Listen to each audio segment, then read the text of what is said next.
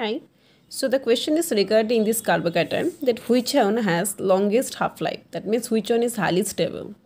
So just always remember, whenever you see this kind of cyclopropyl group attached with this carbocation, always this kind of carbocation is highly stable. Why? Because of this dancing resonance or sigma bond resonance. Okay. Because of this, I have already made a video regarding that. So what happens? Because of this, it's having this bent bond structure. It's having this bent bond structure. These are carbon, right?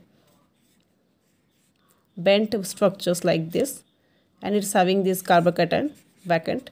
So there is this delocalization happens. Okay, so it will look like this. Similarly, there will be many structure like this.